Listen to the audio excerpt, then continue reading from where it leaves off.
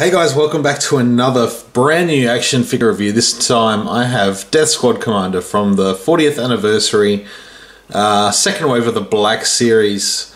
I gave a little brief rundown of the carded version of this figure in the last video, but tonight I want to have a look at the figure loose out of the packaging.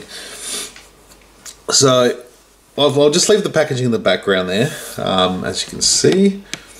Let's pan up. There we go. But what we want is a figure right in front of us. And just for another reference, I actually got the last release of this character, which was from the Vintage Collection. It was relatively late on in the Vintage Collection, but I just wanted to show you a quick look at this guy anyway, because this is a pretty good release. And yeah, it would have been good to build this guy, but the wave he was in was particularly hard to track down, so I was pretty happy to get one of this guy. So we've got a sort of blonde gentleman underneath there. But you know, you could have head swapped with this guy if you wanted to. But you know, we've had Death Squad Commanders in the past. And they changed the name from Death Squad Commander last time this was released. I think they called it just Death Star Commander or something like that. But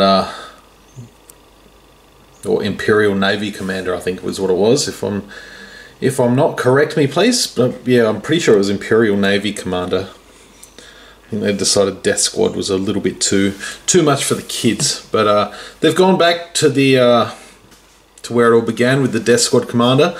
I don't have the vintage version, otherwise I would have shown you that as well. So let me just boost my camera up a little bit. There we go, now we can have a good look at this guy.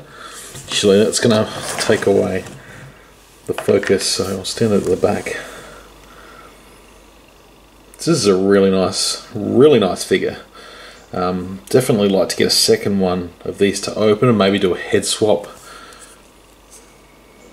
with someone. I've got a few Marvel Legends characters that have just got plain heads, and you know, you wouldn't recognize them if they were on this figure. So it's always an option. But this is a cool figure. It's got his blaster rifle there. It fits into the holster down there on the side. It's a little bit tight. It doesn't want to go all the way in. I'm sure it does. It sort of sits in there okay. Probably if I tried a little bit harder I could get it to go further down, but it's okay. Just really nice looking figure with the nice matte of the uniform. You can sort of see the semi texture there. It's not just a sort of a plain gloss black, which is nice.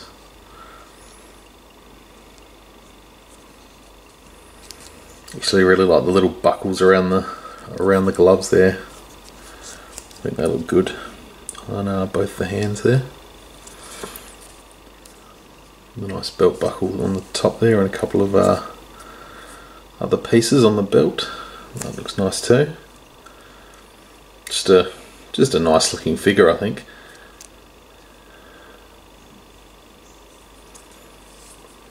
Go to the back. It's pretty basic, but it still looks good. If we pop off the helmet, this is the face we get.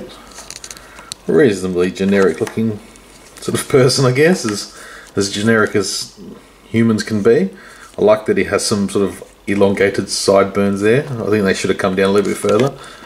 It would look cool, but the Imperial rank badge, the Imperial insignia on the side there. Go down his legs. So the joints sort of fit nicely in with the pants. Really nicely sculpted. And then the boots.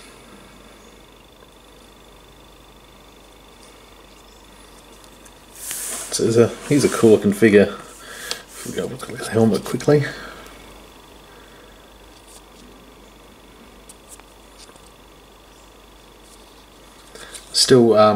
I still find it funny that this character was actually chosen to be part of the first 12 back in back in the late 70s. Because it wasn't really a standout character. There was probably a lot of characters you could have chosen from the Cantina, and even Grand Moff Tarkin, who didn't even make it as a figure until the Power of the Force 2 days in the 90s. You know, I thought Tarkin probably should have been in that first 12, to be honest, instead of this guy. But you know, you can't change the past. That was 40 years ago. But yeah, this is a really nice figure, and from what I understand, this will be getting a standard release in the regular Black Series in the future. So if you miss out on this vintage style card, you'll get a chance to get it in the regular black and red box, assuming they're still going to go with that color scheme for a while. But part of the regular line, this guy will get a re-release. And I do believe the Jawa and the Darth Vader, the most recent Darth Vader that came in the 40th anniversary line, will also be getting regular releases in the future. So if you miss out on them this time and you really want the figures, just be patient, they will come. And yeah, hope you've enjoyed this video, guys. Until my next one, may the Force be with you.